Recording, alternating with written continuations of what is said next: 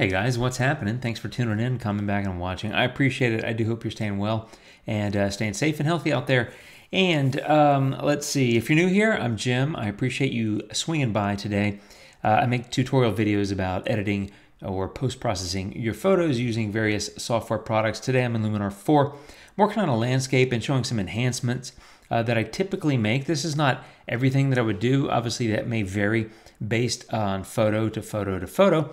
You know, things do differ, but these are some common things that I do on a landscape. So I thought I'd walk through this landscape enhancement. Let me show you the photo. Here it is. This is from Moraine Lake in Banff National Park in Canada. It's absolutely stunning and beautiful. That's my base photo, and then after enhancement, this is my final photo. Now, it was a sunset, so I brought back some of the colors. I warmed up the photo, and also, as you can see, from a lens and geometry standpoint, which is a canvas tool, I can show you right over here. You have lens and geometry, but in lens and geometry, I was able to basically correct some of the distortion because this was shot with a wide angle lens. So one more time, there's my base photo and there's my current state. Let me reset these filters and I'll walk through this workflow right now.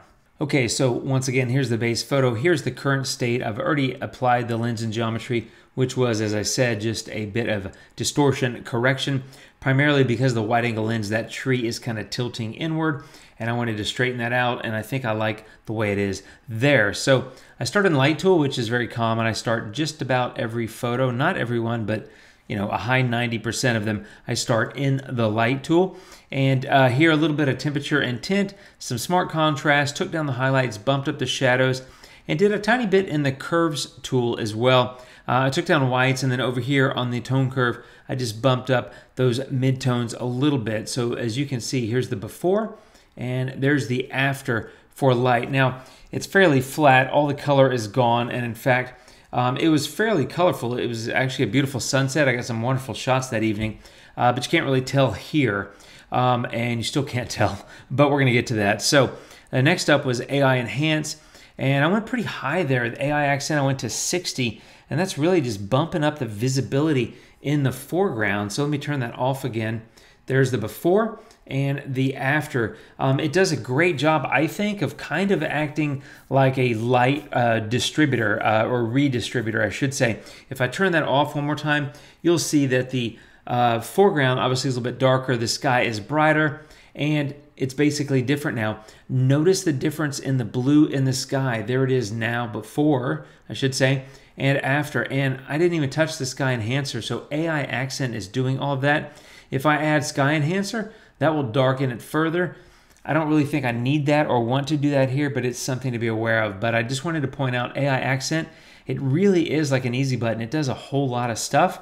So that's both good and something you need to be aware of when editing, because if you drag that really far, you're going to impact a lot of different aspects of the photo, which could interfere with things you want to do with subsequent tools. Okay, believe it or not, I didn't even use the color tool here. I did go into details, and I bumped up small, medium, and large, more so the medium, and then I just went in and brushed them into the rocks. Here's the mask. You can kind of see that. Basically, just bringing up some of the details to make it a little bit crunchier.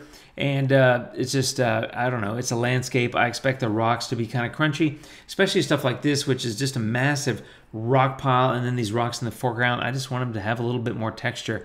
So Detail Enhancer comes in great there, especially when you add the masking and customize where it applies in the photo. Next up was Landscape Enhancer, and that was purely for golden hour. And you can see what that's done there. It's not massive, but it gives it a nice little pop of warmth. I did apply that across the entire photo. Keep in mind, sometimes it may make sense to use the Edit Mask function with golden hour and just paint it into certain areas of the photo. But for me, it kind of worked here, applying it globally, so I went ahead and went with it. Next, I popped over to the Creative tab, and I used Mystical. And that is basically, in some ways, it runs counter to what I did with the detail slider, because it kind of softens things up. It gives a little bit of shadow and a little bit of, I don't know, I call it that romantic glow. I like that a lot on landscapes. I think you have to be careful because you can do this kind of stuff, and you know, you really start to kind of get too contrasty and kind of too, you know, too moody, I guess. I can't remember where I was. I'm going to say 35. Now, I'll often use Orton with it, but in this case, I did not use Orton. It adds, I think, in some way to the landscape. However, for this one, I didn't feel like it did a lot. I think if it was lower light, a more stunning sunset with a little bit more contrast in the image, I think Orton effect would have worked here, but I decided not to use it, so I left that one off, even though I'll often use it in tandem with Mystical. Okay, so far 3 tabs, we've gone from there to there. And you'll notice, especially in most of my videos, not all of them, but in most of them, I kind of go through the tabs in order. At first, when I got Luminar 4, like everybody else, I was like, where's this and where's that and where's my stuff? I had my stuff in the right place and that's my stuff. Quit messing with it, right? But truthfully, after a little while, I got really used to the flow here, and I'm quite a fan of the way the tools are organized. You may or may not agree. That's okay. But there's a reason that I kind of flow through these in order, and it's just because I like the flow of it. I think it kind of makes sense. Do I bounce around sometimes? Yes. Do I just use the tools on a certain tab sometimes?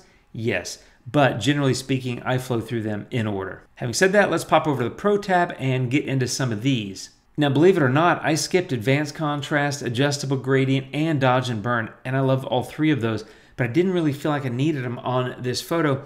I did go straight to Color Enhancer, and I'm going to go ahead and turn that on.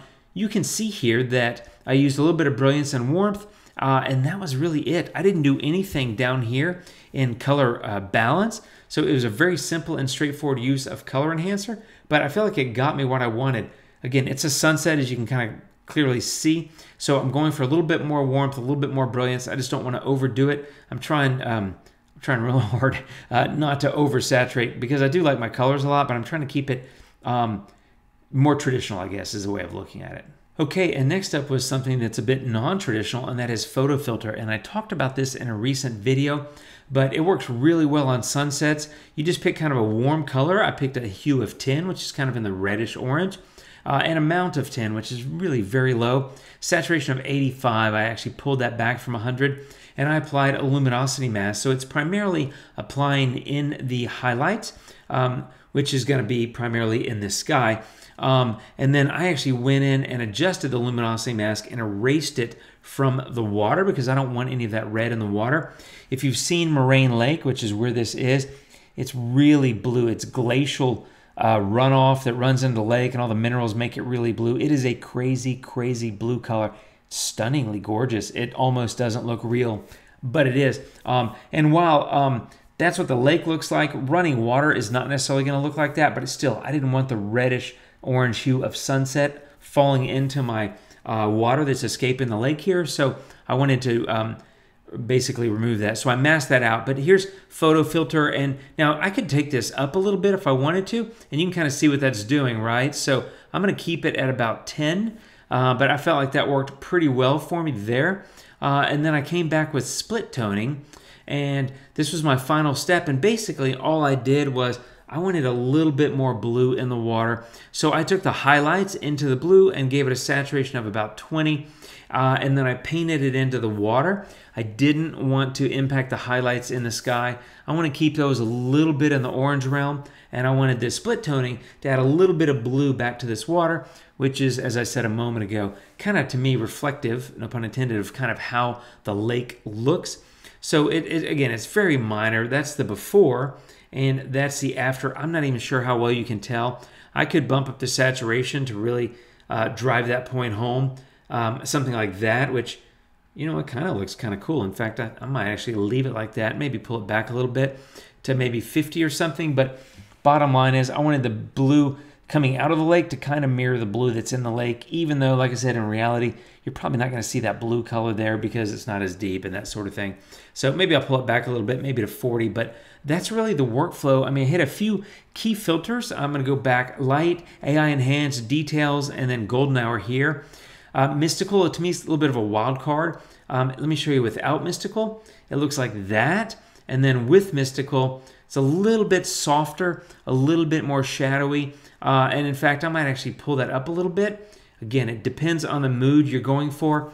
I wanted a little bit of detail in this photo, but I kind of like it now that I'm going back with Mystical and increasing it. I kind of like how it softens that up. So you are learning that I'm very indecisive. If you haven't figured that out already, I do a lot of things where I'm making one edit and then I come back later and kind of do something that runs counter to what I did earlier.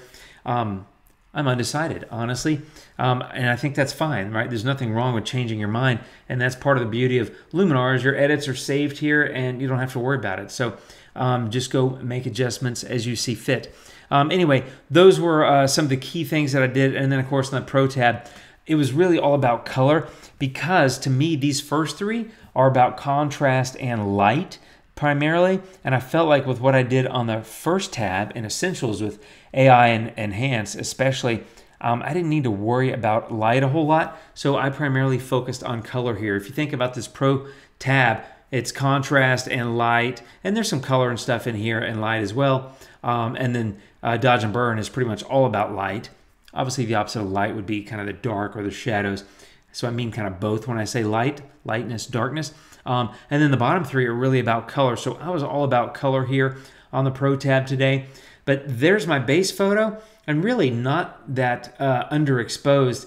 And there's my final photo. And let me show you the sliding window. There we go. You can see, especially with that tree, how much it's moved. But I think I did a good job of kind of recovering the color, amping up the detail where I wanted it, and of course, kind of enhancing the color of sunset to give it a little bit more pop.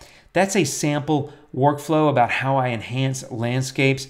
Again, every photo is different, so I would possibly come back with adjustable gradient or dodge and burn or advanced contrast or even Orton, whatever else on other photos. But this is a good sample of kind of things that I do and think about. One more time, there's before and there's after. And that is it, my friends. That is my full workflow for this one. So thank you for watching. I do appreciate it. If you have any comments, please leave them down below. Give me a thumbs up if you haven't yet. Don't forget to subscribe to my channel. I'll be back really soon with more stuff. Hope you're having a great day and staying safe. Take care. Thank you for coming by. See you later and adios.